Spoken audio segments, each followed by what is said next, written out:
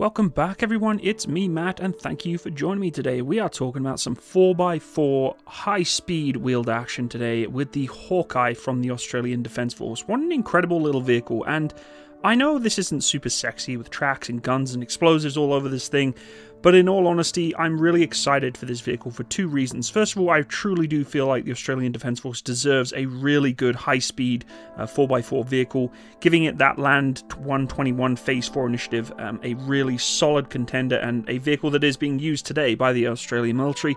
I think it's an incredible piece of kit, and ironically, there may be, I'm not sure if this is going to be the case, a contender for us here in Canada. Yes, to have this vehicle in the Canadian fleet, I have to admit, would be an incredible asset for us. Whether or not it applies to the cold weather environments is something completely different.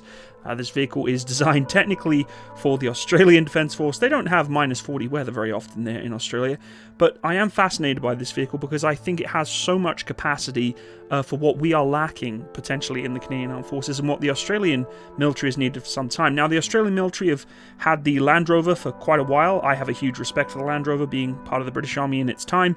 I loved using the Wolf, and I actually owned my own Land Rover 90 Wolf. Unfortunately, I had to sell it for financial reasons, but I do miss, God bless her, that vehicle. But of course, it's just an old, decrepit 90s vehicle, and they needed something that is more modernized for their fleet to get troops on and off the battlefield quickly, and to link to a multitude of other military requirements that the Australian Defence Force have needed. And this vehicle certainly does provide it. Now, I'm not just saying that on a whim. I've been doing quite a lot of research into this vehicle, being that it could be potentially used for Canada. But before I get into the more intricate details of this vehicle, I thought I'd give you a little bit of a showdown from those who have actually produced the vehicle in its entirety to kind of get some marketing feel from what you think of the vehicle, and then I'll get into a little bit more detail. So let's take a look at the review of the vehicle from the manufacturer. Good morning. Look, Hawkei is a 7-ton 4x4 protected vehicle. Hawkei is designed to provide high levels of protection, mobility and battlefield utility to armies and special forces around the world. Hawkei has been designed to be very light, to fit under a helicopter for military operations, but at the same time provide levels of mine blast protection and ballistic protection similar and comparable to a larger vehicle like the Bushmaster. In Australia, we've developed Hawkei for the Australian program. We've won the contract last year and we'll be commencing production next year for 1,100 vehicles, and we'll deliver those to the Australian Army over the following years. But we are also active in the export market to promote Hawkei throughout the world, in Europe and the Middle East, and offer the Hawkei because we think it has a combination of protection, mobility, payload, C4I capabilities that armies need now and into the future to serve operational purposes, whether it be for reconnaissance, command and control, liaison, or just troop protected patrol. We think Hawkei has a really good balance of capabilities to meet those needs.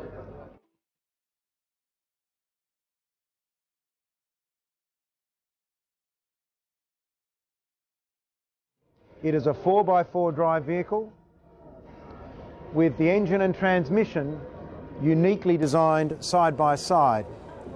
What this means is that with the compartmentalisation of the power pack, we have more internal volume inside the vehicle. This gives more space for the users to use more radios, more equipment, and more space to comfortably fit in soldiers that are wearing body armour and weapons, communications. So the Hawkei is offering, because of these design features, more space and more protection. It's got electrical power developed by an inline starter generator that provides arguably 3 times as much electrical power as some of the latest generation fighting vehicles. And we manage this power with Thales power management systems that are digitised, and we operate what we call a vehicle electronic architecture that is based on a generic vehicle architecture standard that enables a standardisation of integration and interfaces for the myriad of subsystems that you can have in a vehicle like this, such as radios, computers, battlefield management systems, weapons and jammers. So that was a nice little summary of this vehicle, but let's get a little bit more into the details. So the vehicle was really meticulously crafted to the needs of the Australian Defence Force around the Department of Defence's Land 121 Phase 4 initiative, aimed at replacing those beautiful yet aging Land Rovers. The name is itself inspired by the elusive Anthropopus Hawkei, a native death adder species of Australia. The vehicle can comfortably accommodate about 6 soldiers and is engineered to withstand explosive blasts and ballistic threats, which I'm not sure of the STANEC level, but I will potentially try and find that out and put it in this comment section later on. This innovative vehicle represents the future of lightweight mobility, and it made its official debut on September 29, 2009. It can be transported via the C-130 Hercules transport aircraft or other standard cargo planes, and is a very fast vehicle capable of reaching speeds of up to 100 km/h, covering distances exceeding 1,000 km. There's been rigorous testing against improvised explosive device, and this has been validated in its design for maximum protection of the troops inside of it. These tests provide critical data to ensure the blast management system is integrated into the vehicle to protect the troops. The first series of mine blast tests on the Hawkei's passenger compartment were successfully completed in November 2009, which is a very quick transition in its design phase. Orders of the Hawkei were projected to not exceed 1,300 vehicles as per the ADF's forecast report. The first prototype was unveiled in November 2010 following extensive blast testing. They then developed 2 prototypes, and in February 2011, one for verification and validation. Subsequently, in December 2011, Hawkei was chosen as the preferred vehicle for the Land 121 Phase 4 program.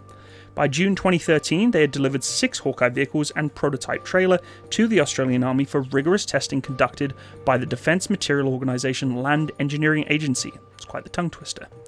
A significant contract amounting to 1.3 billion Australian dollars, which in US dollars is about 980 million roughly, was inked into the Thales Australia Australian Defence Program in 2015, and aiming to procure around 1,100 of these vehicles and over 1,000 trailers to be accompanying them by the end of 2021. They were designed really with versatility in mind. The Hawkei incorporates a General Vehicle Architecture, or GVA, which is an open design approach derived from the UK Ministry of Defence, catering to a modern defence vehicle electronic and power architecture.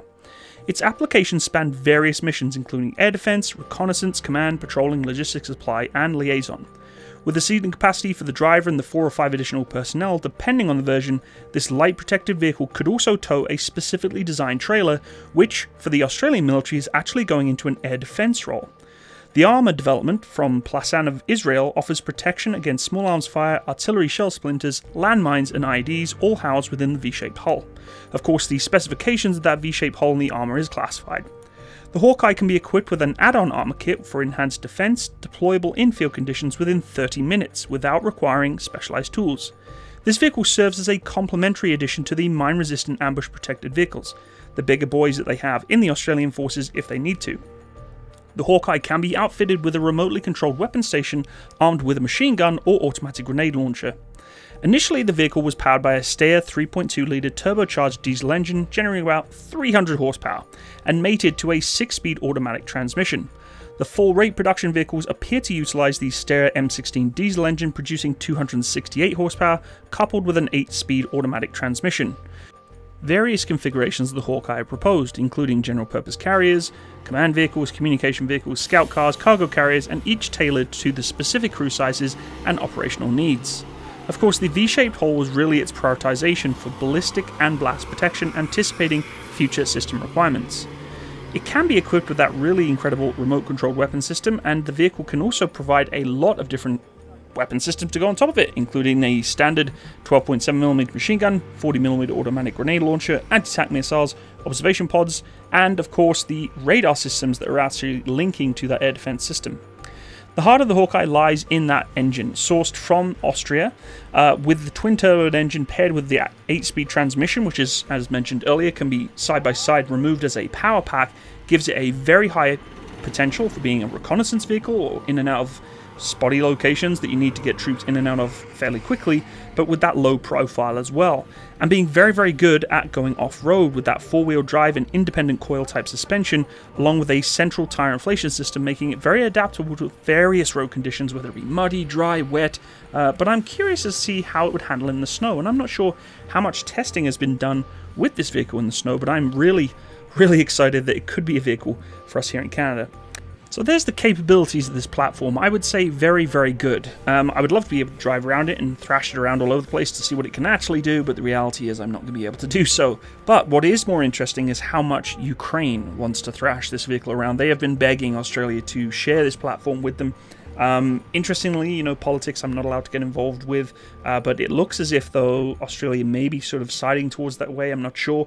Being that it is such a brand new platform and there's a lot of money involved, I'm sure at some point we're going to see these platforms starting to be shared across to different, you know, militaries around the world.